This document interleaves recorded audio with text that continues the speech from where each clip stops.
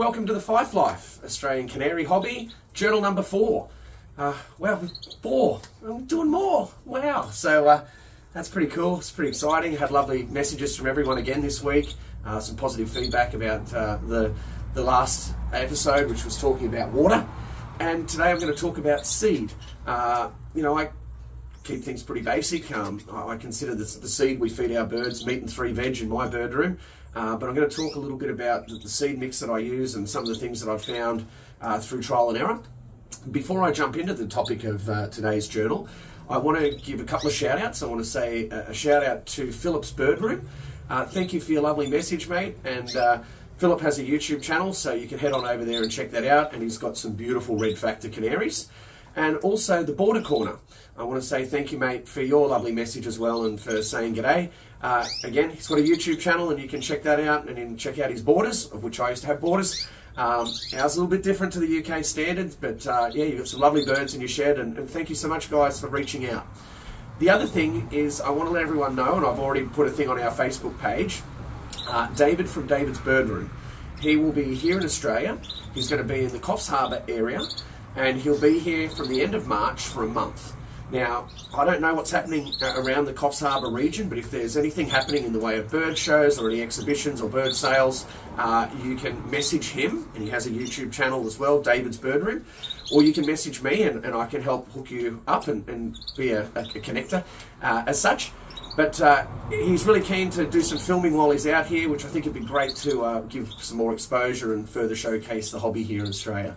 So David from David's Bird Room will be in the Coffs Harbour area, end of March for a month. All right, guys? So hopefully we can accommodate him and share the love. All right, so today's topic, last journal we're talking about water, and today I'm going to talk about seed. In my bird room, I keep things pretty basic, as you've probably figured out already. But when it comes to seed, I've learned a couple of things sort of via trial and error. And I consider my seed mix, it's like meat and 3 veg. It's a staple in my bird room. You know, I don't alter it.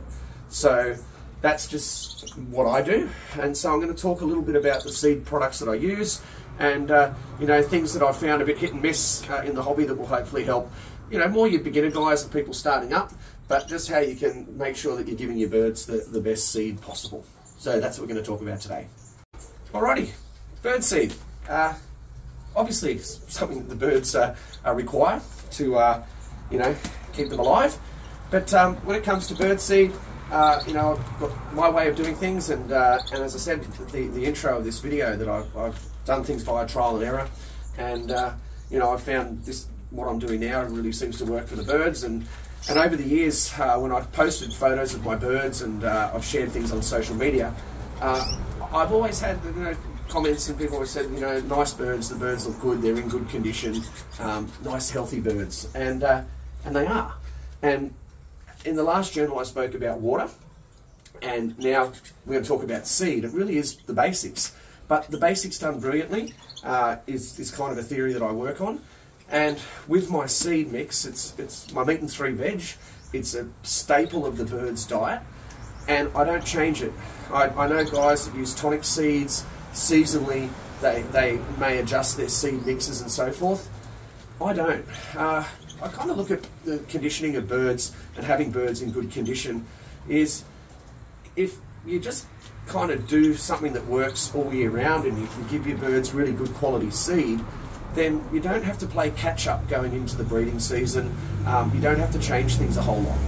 So what I do with my seed mix, and I'm going to show you a video of the seed mix so that you guys can have a look at how it's mixed up and what the ratios and the quantities are, is I've got canary seed here. Now, I couldn't quote you all of the seeds that go into a canary mix. You can just Google it, but my memory's not that good. But I just use a basic canary mix. Okay, that's the base. Then, what I add to that is I actually add a finch mix, which has a little bit more millet and the small seed varieties. Now, the ratio that I mix is I go 3 parts canary mix, and I just top it up and just mix in a little bit of the smaller seed varieties and the millet mix. I find that canaries can be a bit picky and a little bit fussy, and they tend to target the larger seeds. And the great thing about these hoppers is when I pull the drawers out of them, I can see very clearly what the birds are targeting, what seeds they have a preference for. And they're all a little bit different in the shed. You know, they do have different preferences as individuals, but that's one really good thing about these seed hoppers is I can actually see what the birds are eating as far as the seed mix. So I've found when they target the bigger seeds that, you know, I might just bump the millet mix and the small seed mix ratio just up a little bit, maybe, you know, 2/3 canary to 1/3 of the smaller seed mix. And that seems to balance them out a little bit because, you know, if you let them choose, they'll choose to target and preference whatever they want. So that's the two starts of the mix, the base and then just a little bit of a top up of the small seed and millet mix. And then the superpower, Niger seed. Now, Niger seed, it's very rich, it's a very strong source of protein for the birds. I give it to them all year round just because, like I said, the birds look good, never really needed to change anything. And the ratio of Niger seed I put into the mix is 1/10. Okay, so 1/10 ratio to the other mixes of Niger seed. I found it a little bit hard to get initially, and locally I can't buy this, so I just freight it up from a produce place in New South Wales. Look, the freight cost is a little bit more, but I get it 5 kilos at a time, and yeah, it's really is something that once I started doing it, I noticed the birds really loved it, and they were looking really good.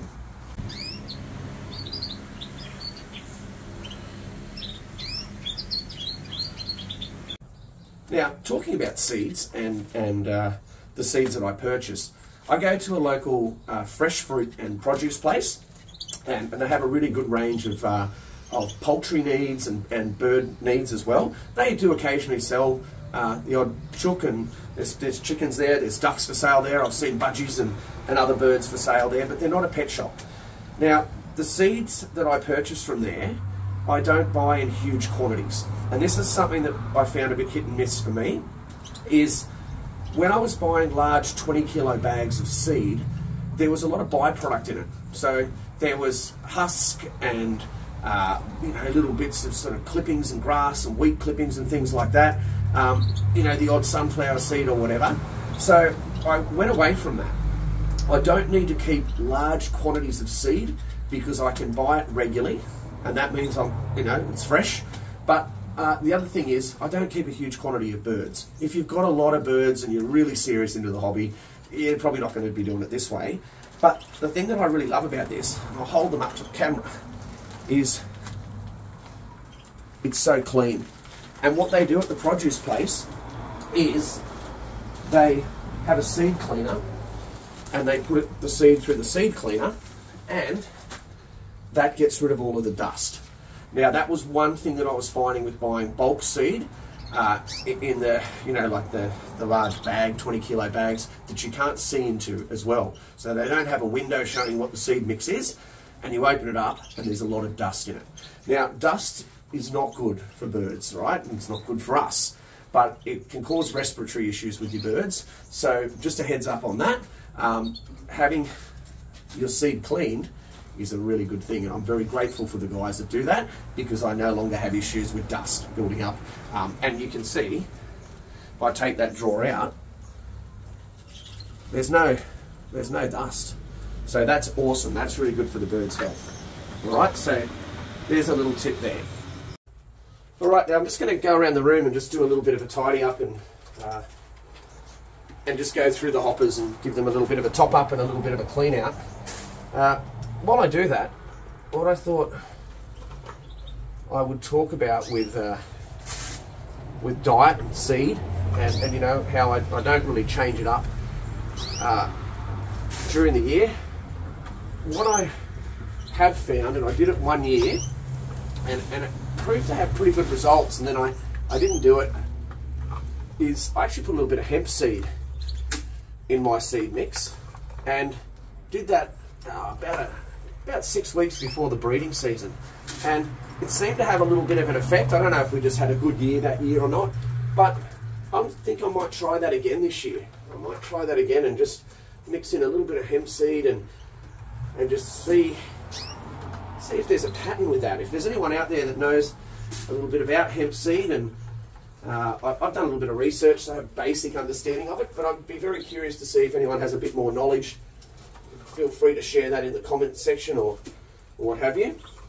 And the thing to note as well, guys, is the Facebook page that we have. We have a FifeLife Facebook page, so you guys can jump on that. You can post comments, you can send me messages, and have a look at what's happening over there. I've been trying to stay a little bit active with that, just putting a couple little things up each week, because I think that's good for the hobby.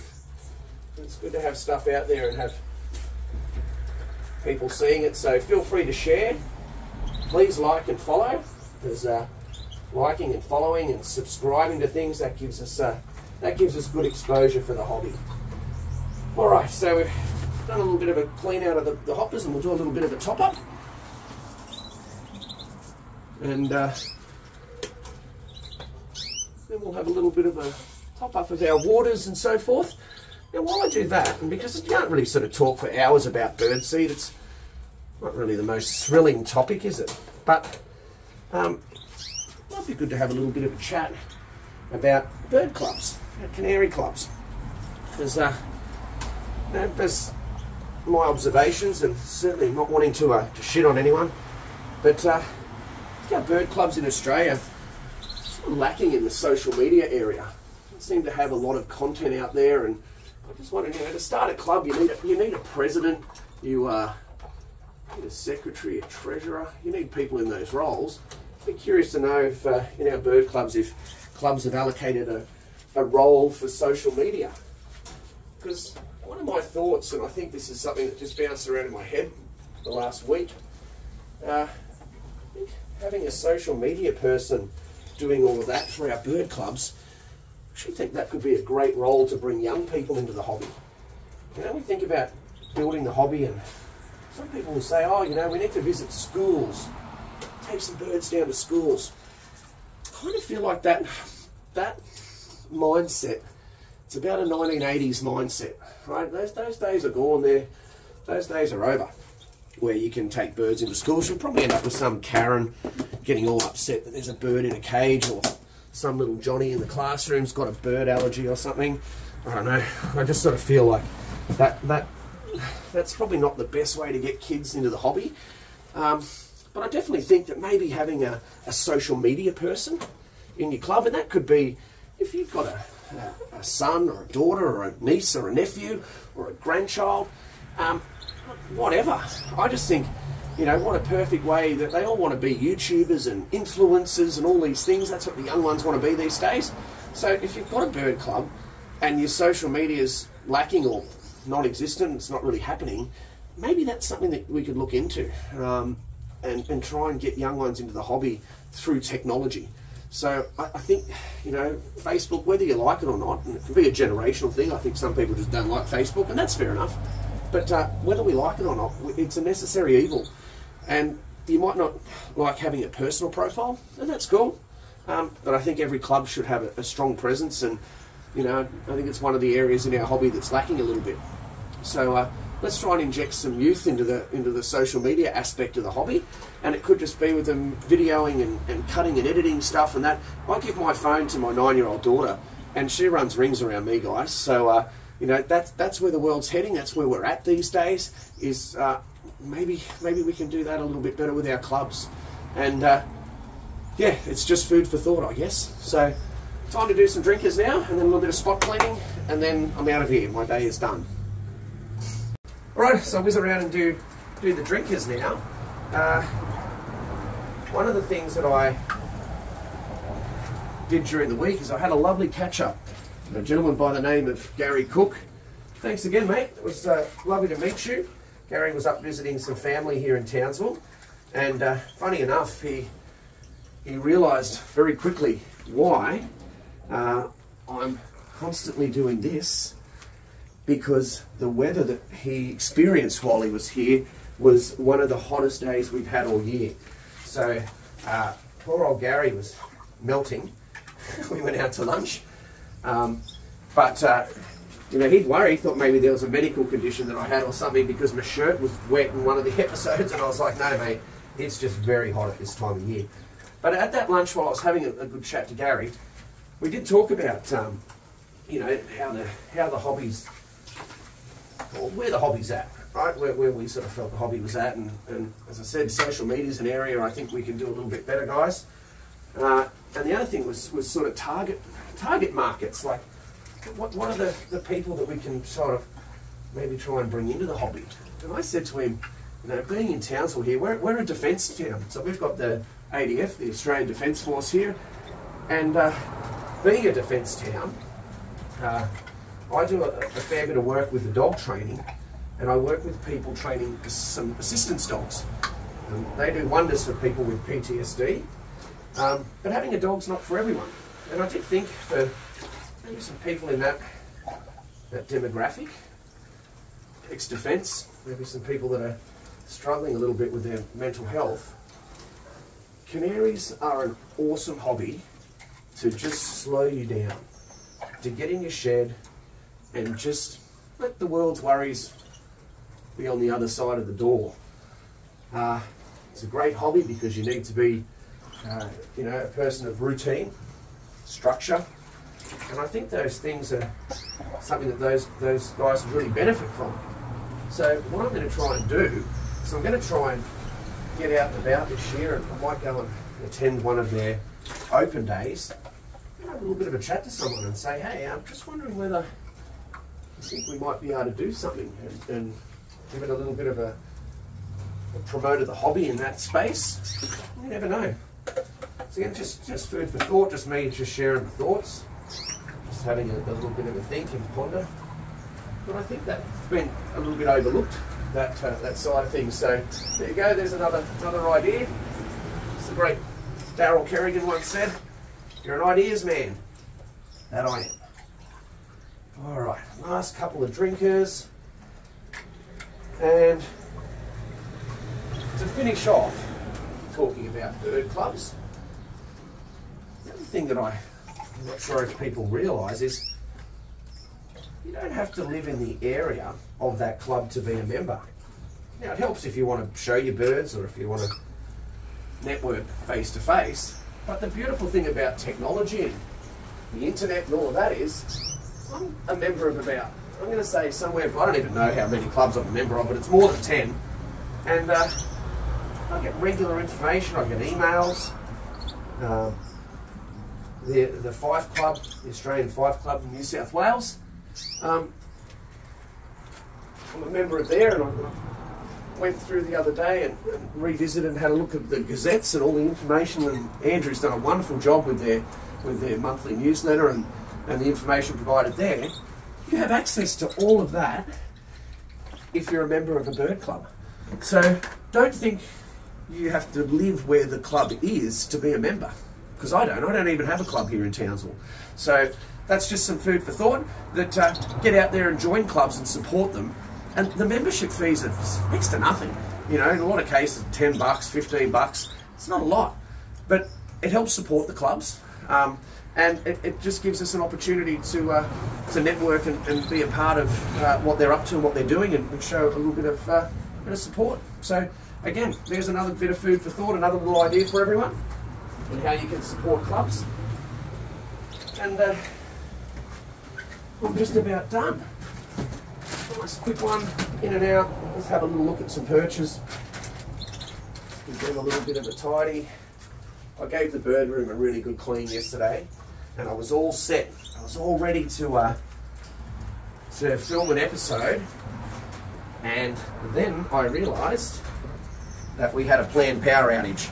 The lights went off. So I'll put that little blooper up, and you can all have a little giggle at the end of that, because I got caught with my pants down.